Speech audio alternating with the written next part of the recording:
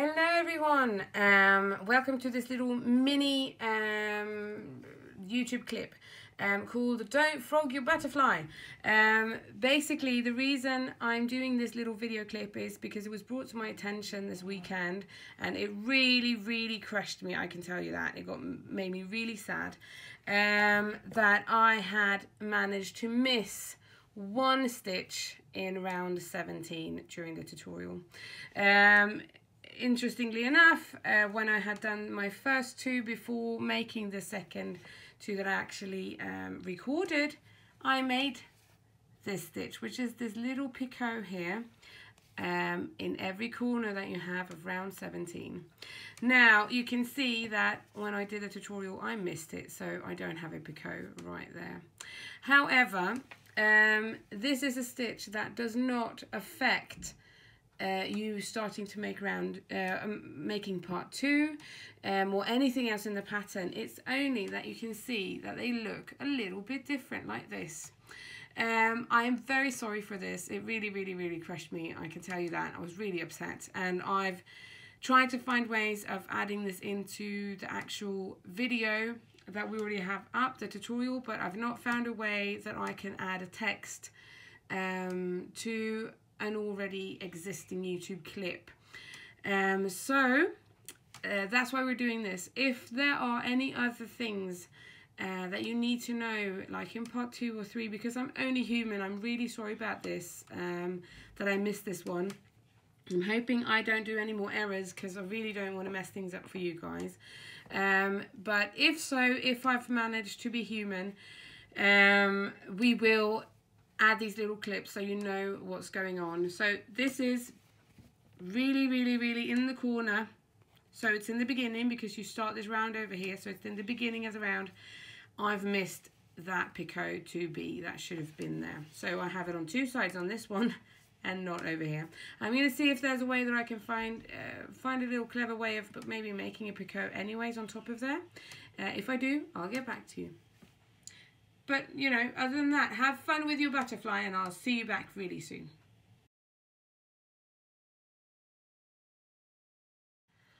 Okay, I'm back. I've managed to find a way that you can actually save you this if you've already done your round 17. So please don't bring your scissors out. You really don't need to. I mean, I think it actually looks good even so if you don't have the picot. However, this is what it looks like now that I've made this fake picot. So, are you ready to make a fake picot? Let's do that, because I think that's a good idea. Bring out the yarn that you used for round 17. I'll try and explain this very clearly so you know what to do. Okay, so slip the slip knot on your hook. What I did is this, okay, in this front post. Now let's go close and let's get close and personal. In this front post stitch around your toffee popcorn that's supposed to have this picot, go into that stitch, make a slip stitch, okay, like that.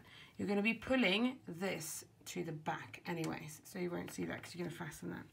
Okay, do your chain 2 like the picot 2B, and what we're going to do is we're going to go into, have a look now, we're going to go into that, the front of that stitch, just the front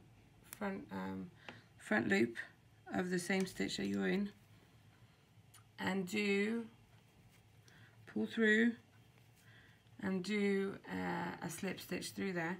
Now this looks not very good, you think, but now you cut your yarn like that, pull that through, okay, and I'll show you what we're going to do. We're going to get your needle out. Now we're going to go through that same place, okay, like that, and pull it to the back, okay, and look at that, we have that little picot. If you want to have that picot, you can actually add it like that. And now fasten that tightly on the back, both of them, so you pull them actually back and see, that actually doesn't look too bad. We go and look at one that I had done, like that was a proper one. It's a little tiny bit smaller maybe, but I think it actually looks really good. So I would say you can do that. See? You have to find your ways of fixing things when you muck them up. So after that, just fasten your threads on the end of your work,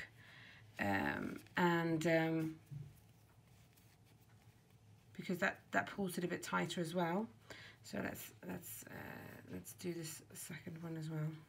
I'm so sorry, guys. I'm really sorry that I missed that, and I'm so happy that it was found so quickly.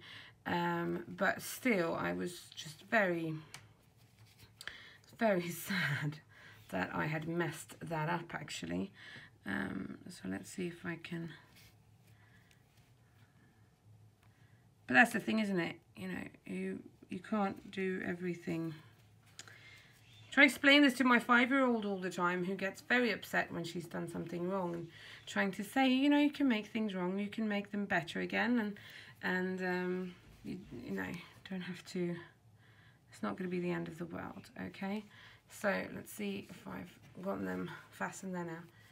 I think it looks pretty good. So that's what you can do. I found a way, so hopefully you guys will find some help in what I just did, and meet you back for part 2. See you later, guys.